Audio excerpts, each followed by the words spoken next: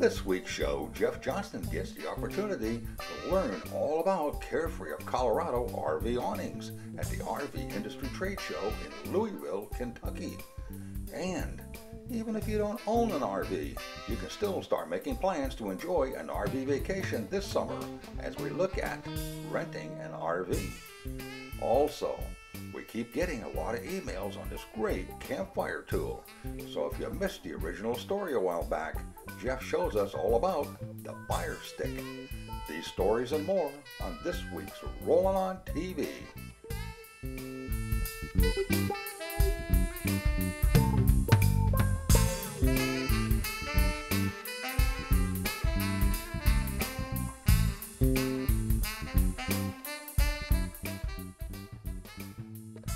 Rolling on TV is brought to you by Carefree of Colorado, celebrating 45 years of RV awning innovation. Closed and Spanish captioning, where available, is sponsored by Jayco.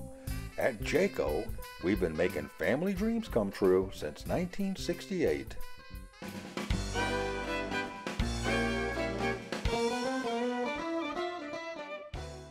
Let's catch up with Jeff and our new sponsor, Carefree of Colorado, at their booth at the Louisville show and learn how Carefree has modernized and improved their Freedom mechanical awning. We're here with Kevin Jastrem. He's the aftermarket sales manager for Carefree Colorado. Carefree, of course, is one of our new sponsors. And Kevin, what can you tell me about your aftermarket products? What's new this year, or what's the latest for the awning aftermarket part of the business? Well, along with a lot of the support and products that we put on OEM, on the manufacturer's units, we have a large aftermarket presence too. We have several products. This one up here is our premium canopy. So this canopy here is a heavier type of vinyl, and also comes with a 10-year warranty. Oh, okay. It's also sewn with Gortonera thread. So these seams here are not your traditional thread. Oh, okay. It's a lot stronger than your typical threads, and it won't deteriorate in weather over time. Oh, so it has ultraviolet resistance for sun and so forth? Absolutely. Okay. Yep. And it's got an antimicrobial embedded product in the fabric itself. In Oregon, where I live, we see a lot of older awnings that have they look like a little miniature garden sometimes. Yes, this will help prevent that. Oh, okay. And as I mentioned, it's warranted up to 10 years. Mm-hmm. Oh, okay. And generally speaking, what's the latest on your awning fabric technology? Other than over the years, it's changed quite a bit. It's a laminated process for the vinyls, and then we also have acrylic fabrics, which is a woven canopy, a little bit more expensive, a little bit flashier. So is that standard on these, or is that an option on the aftermarket side? It's an option. Okay. Just like this one here, this would be an upgrade to a traditional vinyl, which is a little bit more lightweight. But this one here, as I mentioned, the 10-year warranty, it has also a special design to it. So it has the prominent stripes underneath that you really can't see from design. here. Yeah, okay. Absolutely. So it's not just a plain Jane canopy. Okay. The other thing that we do with this is we fold the hems on this twice. So it's not just a fold over and double stitch, we fold it over twice. It's called a felled hem. And then that's what finishes off the look of this canopy. Okay, and everybody in the business, of course, has used this type of awning for decades. It's a traditional spring-loaded awning. But looking at this one, it's not hard to tell. First of all, it's painted instead of anodized aluminum. Correct. Now, has that been going on for a long time, or is it several painted years. Okay. It's powder-coated paint, so it lasts more durable. But over on this side over here, you can see some of the features are in our. I see. They're in our signature orange, Carefree Orange. Okay. This is a new product this year. This is called the Fiesta HD hardware.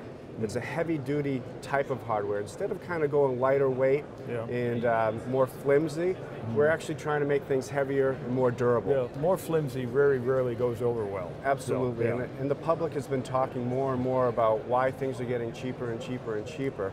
We want to make things more robust.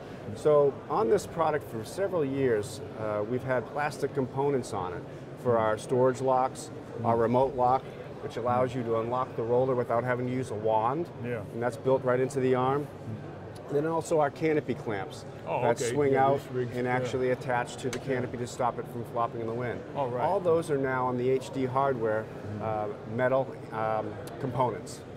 Along with every rivet that's on this is stainless steel. Oh, stainless, that's nice. Yep, so it's much more durable and lasts a lot longer.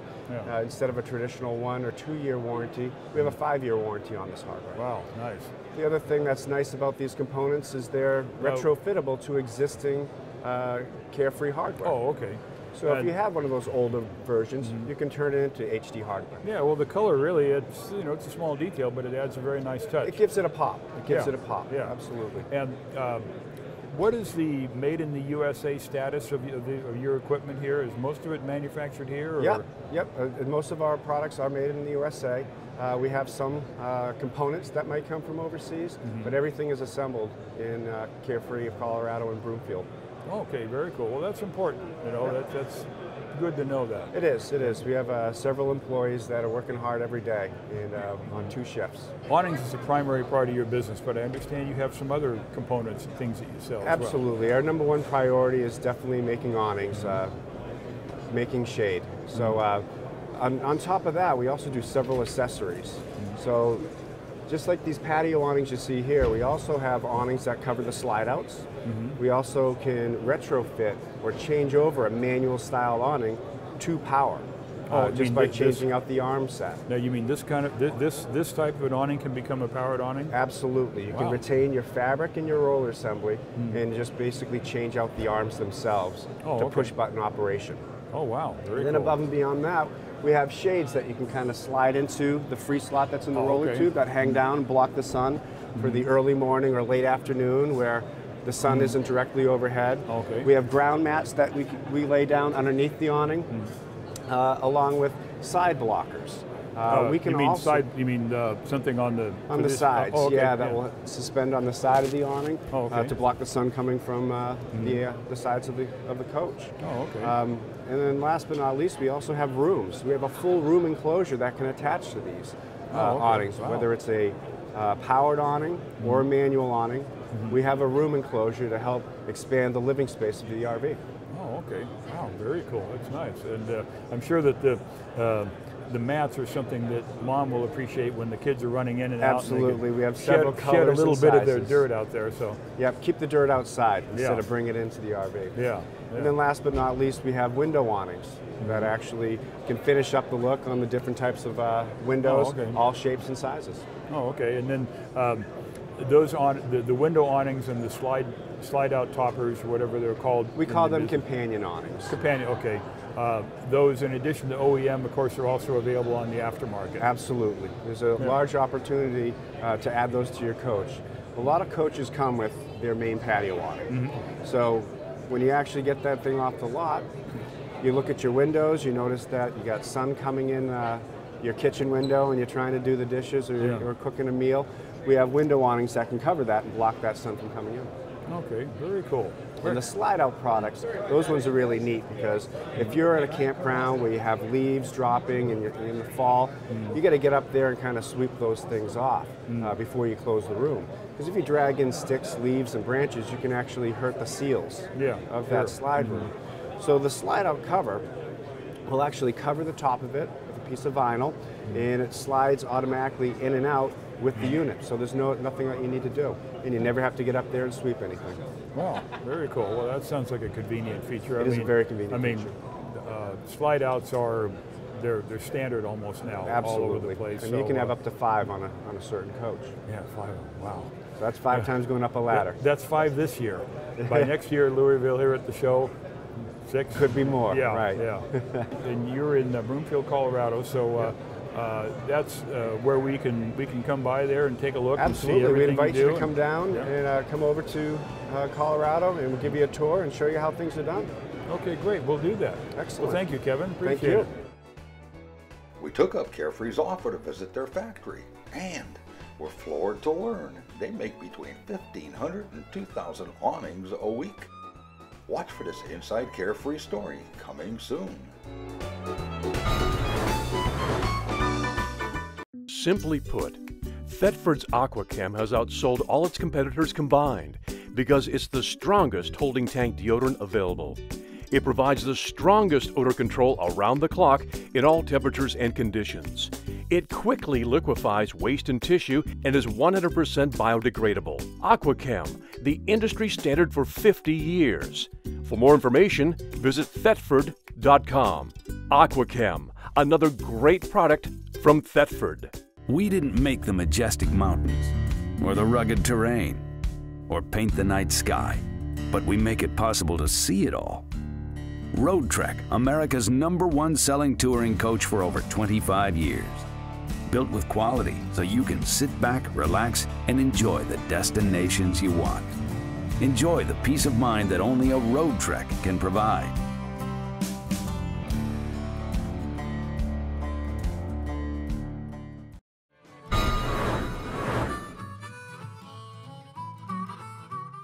Looking to take an RV vacation but don't own one? Or looking to buy an RV but want to test coexisting with your spouse in a small space for a week? Then renting an RV is a great option. But there's a lot more to know and a lot more to consider in renting an RV as opposed to just renting a car. But once you learn the ins and outs and get out on that first RV adventure, you'll soon be saying, "Why didn't we do this earlier?" To find out more about renting an RV, we paid a visit to Fuller RV Rental and Sales in Boylston, Massachusetts, a family-owned company that's been renting RVs for over 30 years. Here, you can rent anything from a small camping trailer to a large Class A motorhome. We had a chance to sit and talk with Sherry Fuller for a little question and answer session on renting RVs. Okay, it's time for class. One of the things I was curious about was if most RV renters are first-time renters.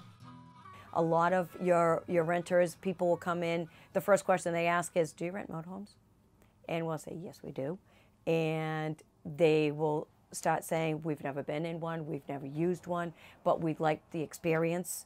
And that's when I take them right through and show them all the different units and see what they would be comfortable in, if it's going to be the right size, how much room they want, and the price, of course, too, the cost of it, and make sure it's in their ballpark. And if you feel a little intimidated about driving an RV, Sherry says that's normal. When they come in, they are very intimidated by the size of the vehicles, but then they start with the small ones and they say, no, too small. Then they ease their way up until they get to one that's going to be just right, and we also will take them for a test drive. If it's a definite that they want to book it, and it's a dry day, the roads are dry, we will throw a plate on and the dealer plate on, take them for a test drive up on the highway, through some back roads in town, make sure they're comfortable on both aspects. And when they come back, they're either going to say, okay, this one worked, or could we try maybe just one more? We have no problem doing that. We can do one or two to find out if they like the Class A or the Class C. We want to accommodate them to make them comfortable before they even book it, to make sure that they have a good trip. Understandably, one of the most common questions is, do I need a special license to drive an RV? A lot of people, when they come in, the first question that they ask is, do they need a special license? And all the way up to the 42-footers, you do not need a special license. Anybody can drive with a regular driver's license. We have the international drivers come over and they're okay. We take their international license. They're fine over here too. You do not need a special license for any of them. Also, we learned that the minimum age to rent an RV is 25. We'll be right back with Sherry and some other answers on renting an RV right after the break.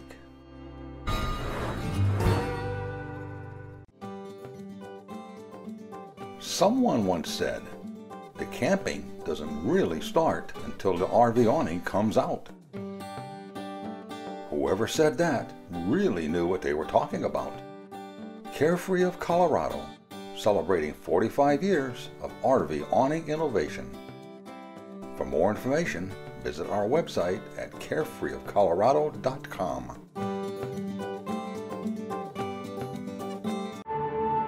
Exploration, It affirms that we are alive, demands that we are present.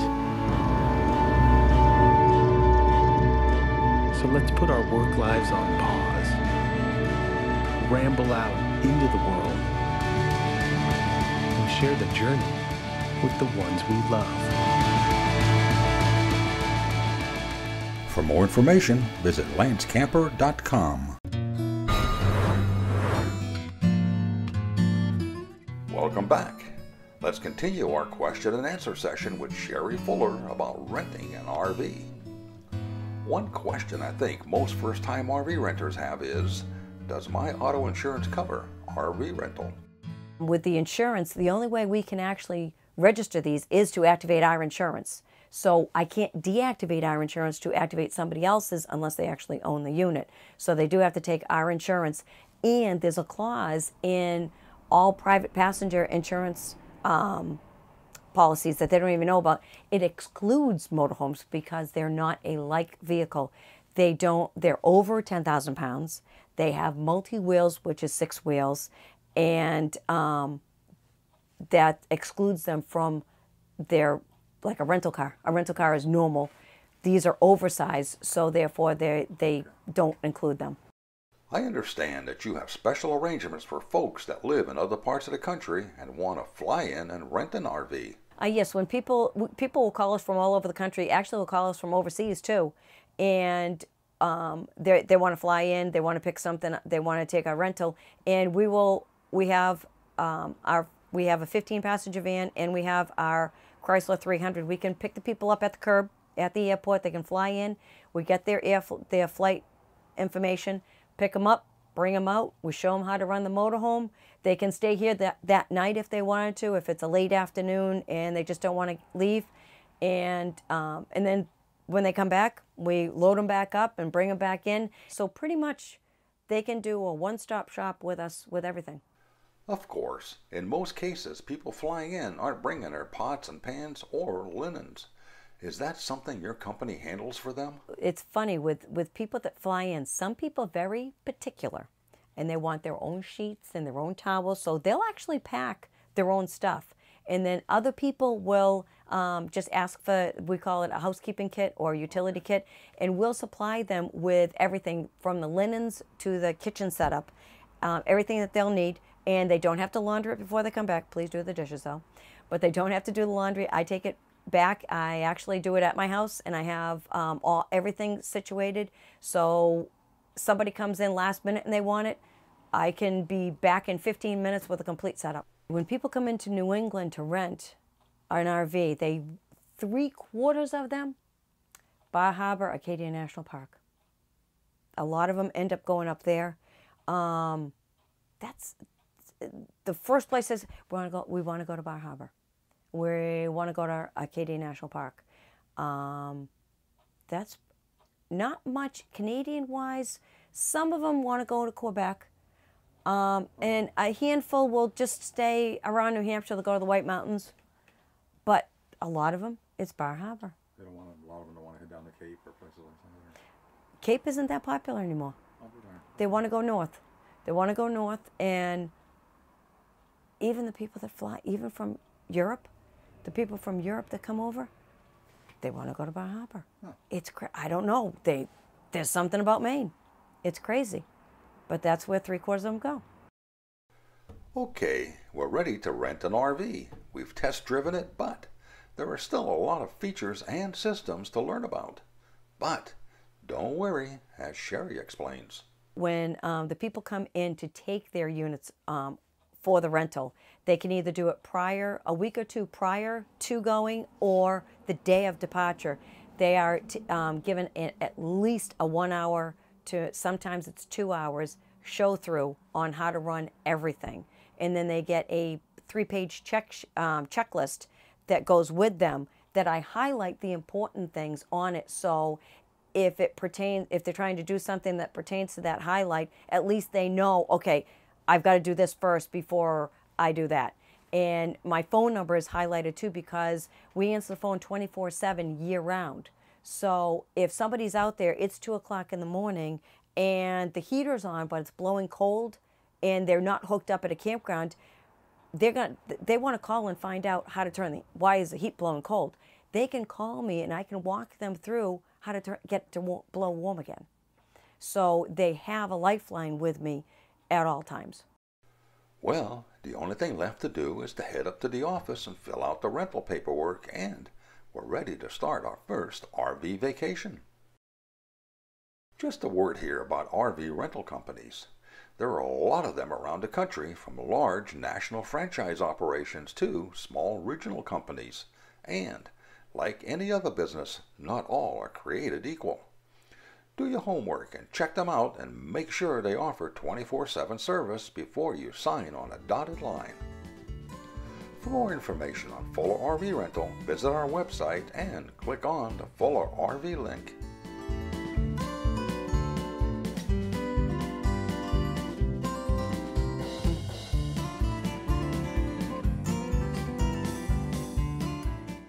Coming up after the break, Jeff shows us a safe and easy way to build and maintain a campfire. We'll be right back.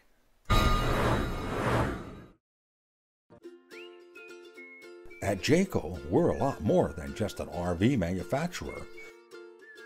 We're all about family, and we've been making family dreams come true since 1968.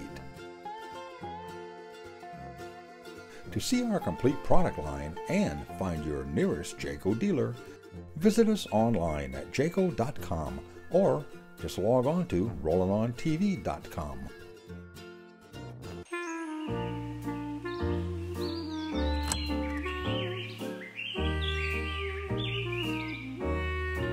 When you have a Truma AquaGo instant hot water system, you can expect to make a lot of new friends.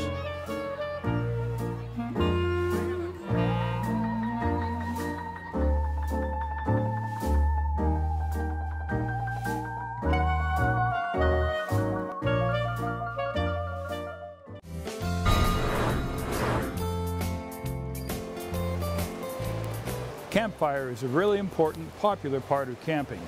And most people who are messing around with a campfire and managing it, so to speak, do it pretty much like this. They poke at the wood and they try to push it around, and you hope for the best, and maybe it'll go where you want it to and maybe it won't. We're trying to build up a bed of coals, do a little cooking here. And it sticks okay, but it doesn't really do the trick. But we have a much more elegant solution available now.